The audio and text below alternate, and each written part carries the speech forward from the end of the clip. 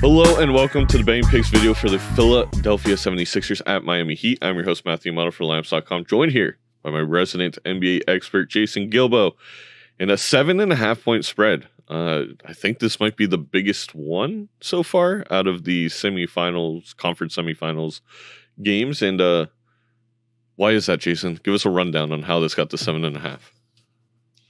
Yeah, I mean, it starts with Embiid being out. That's obviously going to be the big for at least game 1 and 2.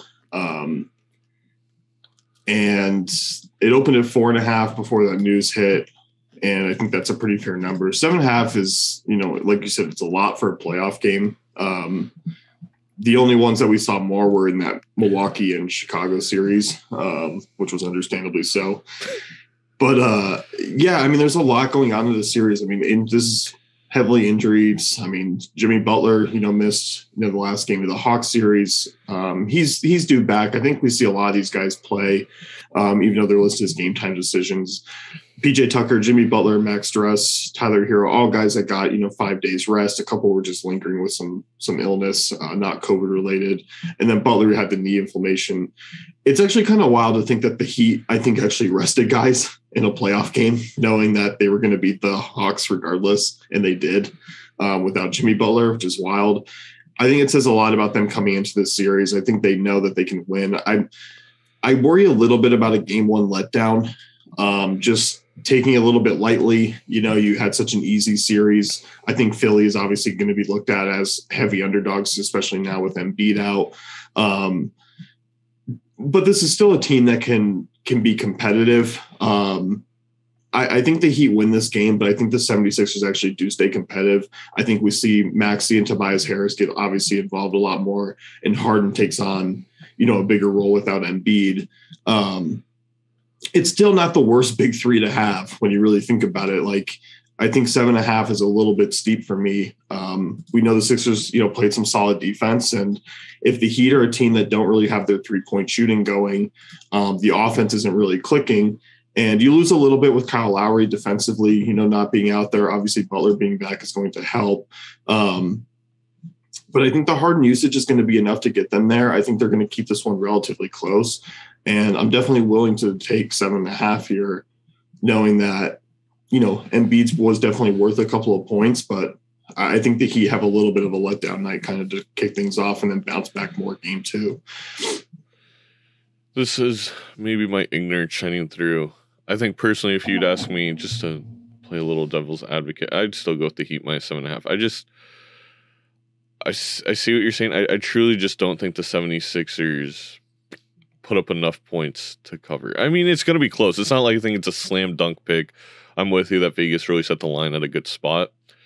I'd probably just avoid it, I guess, is a better argument here. But I do kind of lean the Heat just because I think their defense is going to limit Harden to an extent that it's just almost impossible for the 76ers to win unless they get extremely hot from Maxey, from some bench players, basically everyone's got to contribute to a level that I don't think is reasonable to expect to keep this game within 3 to 4 points. And then when it's 5, 6, 7, then you're starting to get into the randomness at the end of a basketball game where it's kind of you don't really want to bet on who makes a 3 or who makes some free throws at the very end. So, I mean, unfortunately, that's going to be just part of most basketball games because these spreads are set at such a precise number these days, especially when we get into playoffs and we have all these sample sizes. I mean, I get it. Like I said, I don't expect the Sixers to win here. I think we've seen kind of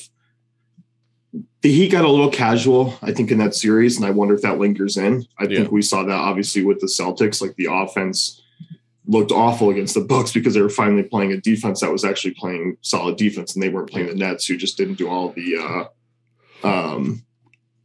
the little things well. So that's where I kind of see the Heat struggling a little bit to start things up. And who knows how really healthy some of these guys are. That's obviously the concern for me as well. But I'm going to go with a little bit of the randomness of the 3-point not completely being there because the Sixers, we're a team that defended the 3-point line well this season. And yeah, like you said, Harden's going to have a tough time with Butler. But, we've seen Maxey and Tobias like really rise to the occasion. And, they beat still a pretty good Toronto team, even though they were dealing with some injuries themselves. But full strength, I mean, they made them look pretty bad. So I still think they keep this one relatively close, but I get it. Are you touching the over-under at all at 208? No, because it's one of those teams where, like we just talked about the Heat, like if they're on and hitting, this is probably going to hit the over because it's just they're going to carry. It's going to be like a 110 game, and all they need is, I don't know, so many points out of the Sixers. I don't even like any of the team totals either. So, yeah. There you go. Let's move on to the player props. And not a full slate, obviously, with the 76ers injuries, which kind of stinks. We're getting used to the good life on these videos where we just had everything to choose from.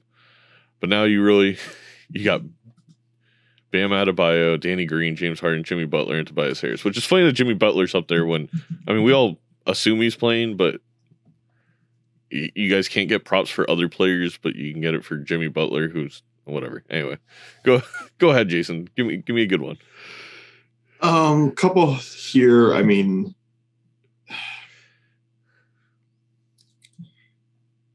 I like the Bam Adebayo over 10.5 boards. I think that's the best value when you factor in his overall numbers tonight. And, he's obviously going to be dealing with a lesser extent of not having Joel Embiid up against him, dealing with those. And he's also a guy who can match some of the small ball stuff if they do use like Tobias Harris at the 5 or go some different routes. But it's going to be Reed at the 5. This is going to be a mismatch for Adebayo. And, I'm kind of looking at this game. I think it's going to be a little bit ugly on both sides. Shooting wise, I expect kind of a lower scoring game. I think Adebayo's going to have obviously a ton of rebounding chances, and it definitely opens up a lot more without Embiid. He had some up and down games, really during that first stretch. With the Hawks, a lot of it was foul trouble. I think not having Embiid is obviously going to be big for him because he's not going to see that usage down low. He'll be able to stay in the games. He maxed out at 11 in that first series. I think it's going to be a close call, but I think he's going to be around it there. And I think, with less threes available, I think there's a little bit more short rebound opportunities for him there in this game too. Yeah, I like it. And,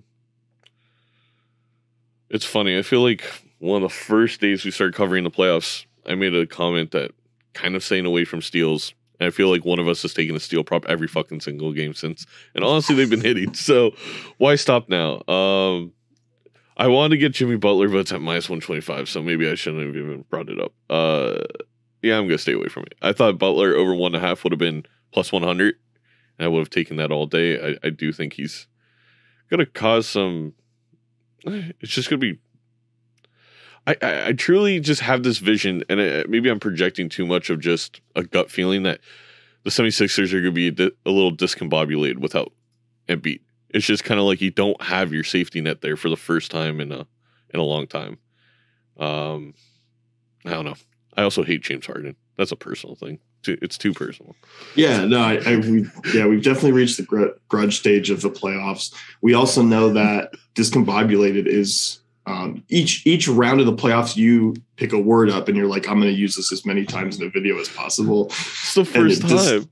No, it was. I think it was one of the Celtics games where you were talking about how discombobulated Durant looked. Well, I mean, but to be fair, it was correct. That was the correct. Yeah, that's true. Just like his mental state, his physical state was very discombobulated. Look at turnovers now. James Harden's so juiced at minus 155 for over 4.5. It's just like, I mean, I get it because I would be betting the over if it was decent odds. Like, it makes sense that juice. You're just kind of hoping the sports books or whoever's calculating it or the AI that does it is wrong. But it's not, I really don't have any props. Like, looking at this, there's a lot of juice. I mean, threes. Jimmy Butler over a half at minus 215. James Harden over 2.5 at minus 135. What do you want? And the problem is like even they're starting to add these head-to-head, bets in here. And like, are you even going to get me anything that's remotely close to, some decent value? Yeah, there's no Embiid. I don't know. It's like minus 150 versus plus 120 for Harden Butler rebounds. That was just it's just like there's such odd bets where it's like I feel like there's nothing really to go off of here. Yeah. No, let's wrap it up. The next one's super fun. Let's get out of this game. Right. So we got the Philadelphia 76ers plus 7.5 if you're riding with Jason, and then Bam Adebayo over 10.5 boards. And somehow we create how long has this been? 10-minute video? Giving you guys 2 picks. So congratulations. Hopefully you like to see our faces. There'll be more picks in the next one, and we'll see you for that Suns game very soon. I forgot to say like, subscribe, do all that good jazz, but go do all that good jazz. See you later.